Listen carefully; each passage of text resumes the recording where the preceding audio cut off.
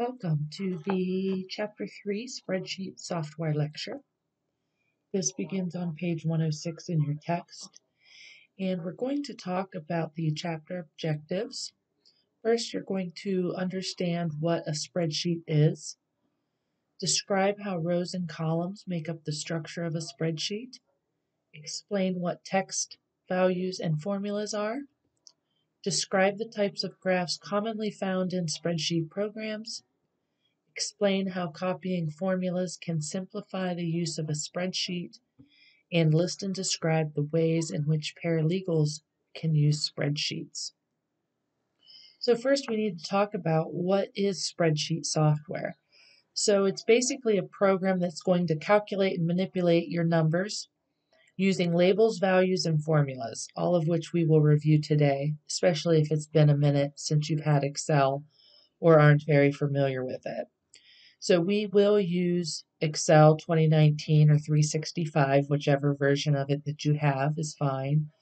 But we in the legal organization, we use it to create different budgets.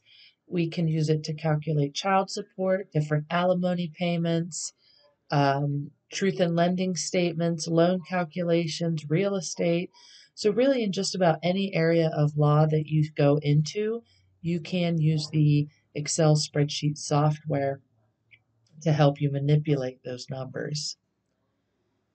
So what this chapter will describe is it will discuss with you what a spreadsheet is and its structure and the fundamentals of it, how to plan, how to create a spreadsheet, and how they are used within the legal environment.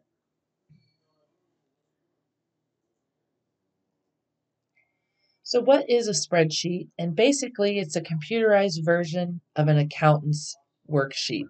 So if any of you are old enough to remember or you used to have a previous employment using spreadsheets in the ledger form, it's just life before computers and how we used to track everything.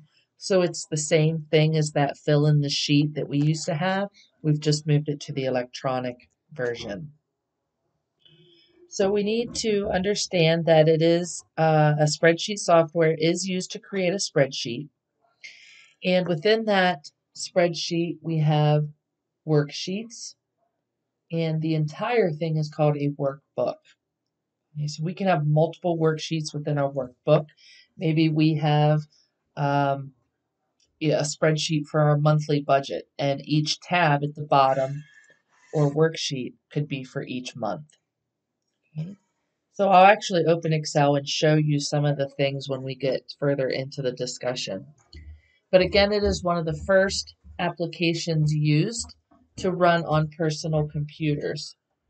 Secondly, it's easier to use than manual worksheets. It can be updated and edited and hopefully less human errors.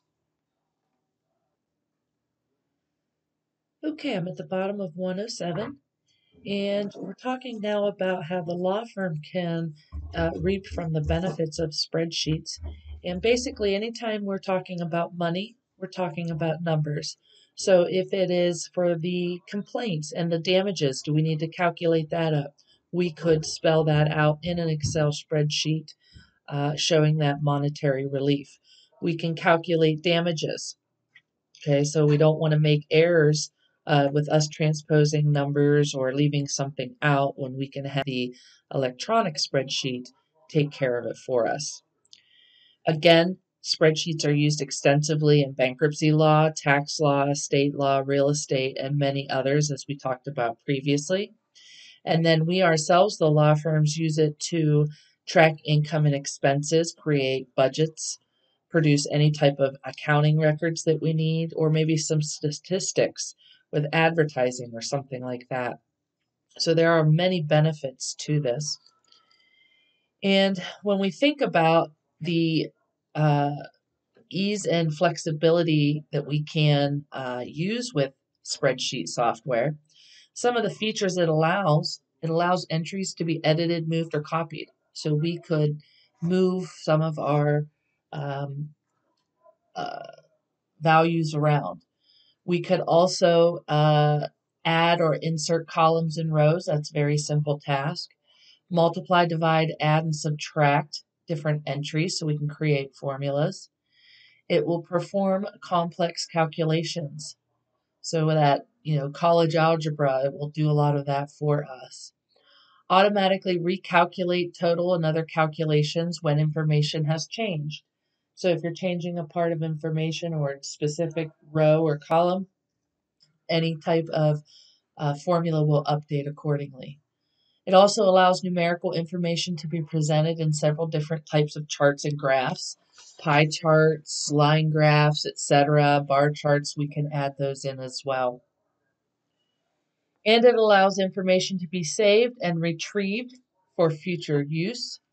So we can save it, print certain sheets, maybe not the whole entire thing, etc. So it then goes in to talk about the what if analysis. And for this, a good example here is, what if something was changed in our spreadsheet? What if our monthly budget has decreased or we need to plan for that decrease? We can type in what if features. And the book gives your example as, what if a small law firm wanted to evaluate what would happen if rent doubled for the 2-month period shown? So it's gone from 4,500 to 9,000. Okay, it would recalculate that total automatically. Okay, so the what if. What if a client's child support is going to increase 5%? What do those new numbers look like? Okay, so the what if analysis, to look in the future, to reflect on scenarios and possible budget reform as well. Spreadsheet structure and organization on page 108 in your textbook. And this is where I'm going to minimize the presentation and open Excel. So you can still go along if you'd like on your end with the presentation. But here we have first our rows and columns. So I always say I feel like a bingo caller or I'm playing Battleship. If you remember those games, you'll see that we have columns have letters across the top and rows have numbers down the left. Okay. If I say go to cell B2, you would click on column B down to row 2. Another way to navigate through your columns and rows is by using the arrow keys on your keyboard. You can also press enter to go down a sheet or tab to move across the sheet. All ways to navigate. You can also come up here to the name box in the upper left-hand corner and type in Z22, for example. Press enter and it will take you to column Z22. I can also type in A1 and it will take me back to the beginning of my spreadsheet. A1, B2, N45, those are all cell addresses. So where a column and a row intersect is called a cell. The cell address would be, for example, A1. Cell pointer, obviously, it's just your cursor. When you have a cell selected, you'll see that green box around whatever cell you're clicking on. But your cell pointer is that white crosshair. Okay. And your cell pointer here. Current cell indicator, again, is the green mark. You can type directly in the cell, or you could come up here and type directly in the address bar. Either one is fine. It gives you the same result. Sometimes I call that address bar. It's also called a formula bar. Many years ago, it was an address bar, so I'm sorry if I confused you with that. So again, you can type directly in the cell or you can type in the address bar. Okay. The status bar we have down at the bottom.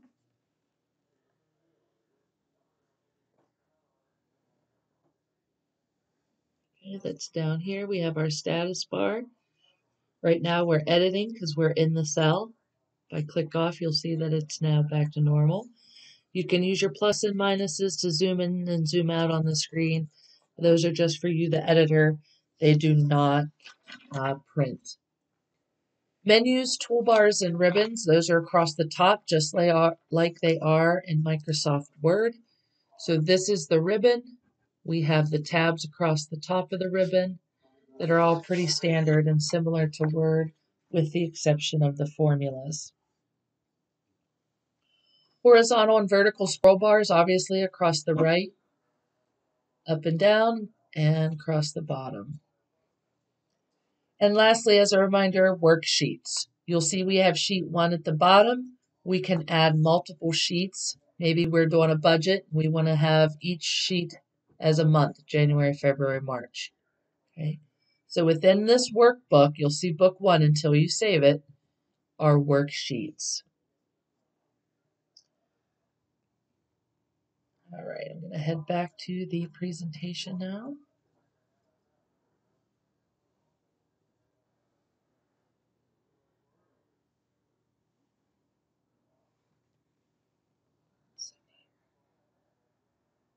Oh, I never pressed record. Oh, I did, thank goodness. Thought it stopped. All right, I'm going to go ahead and finish this last slide 7 here.